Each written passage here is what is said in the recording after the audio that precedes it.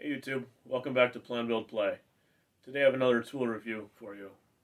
I just picked up this Wen portable bandsaw and some blades for it, and thought I'd put out a video of setting it up and testing it out on a few projects. So here's what's included in the package. You get the saw itself, a couple Allen or hex wrenches, the instructions, along with one blade. The blade is kind of tucked into the styrofoam, so if you get one of these, make sure you don't throw it out accidentally. I also did pick up a couple Dewalt blades, just because I wasn't sure how long this one would last.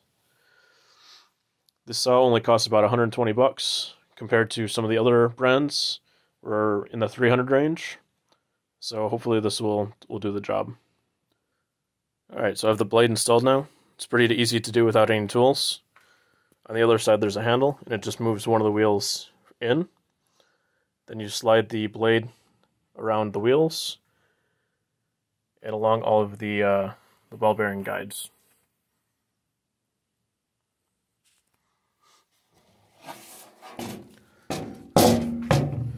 When the blade's in, you just put the handle towards the Titan side, and you're ready to go. So this does have a variable speed motor. Here's the adjustment. It does not have any power on lock, so you always have to use the trigger. This does have a fairly noisy 10 amp motor, so I'll turn the volume down on the video when I'm running it. So the first thing I'll be testing this out on is a aluminum wheel. I do have my benchtop bandsaw, but it's a bit harder to clamp in there. So I'll be using the portable one on this. The edges are about 1/4 inch thick aluminum, and the spokes are about 3/4 inch thick.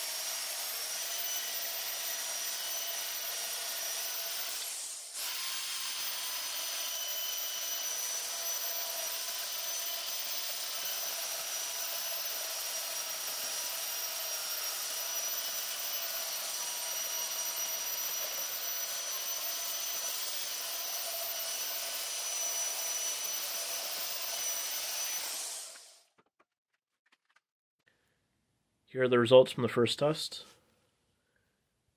Even going through 3/4 inch aluminum, you still get a pretty clean cut.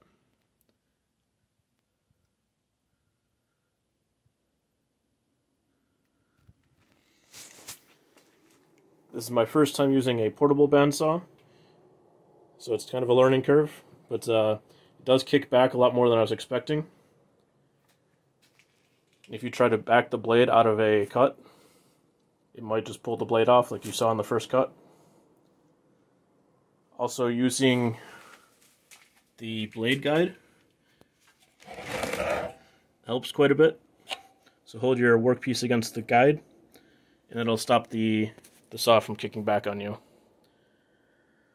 Next up, I'll try to cutting some steel tubing in half.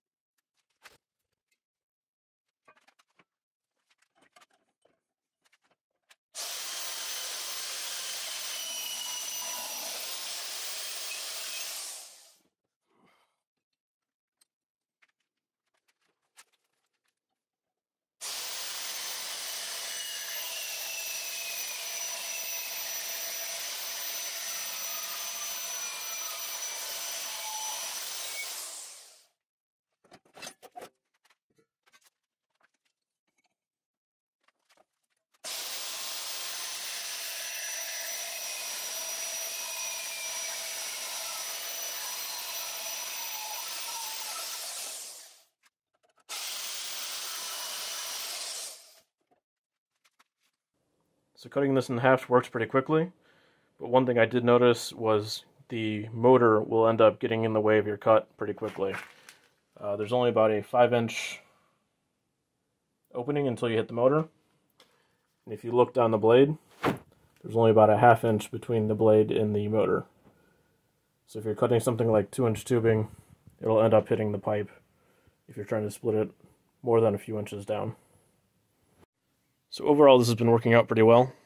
It does cut really quickly after getting the hang of it, especially on the top speed.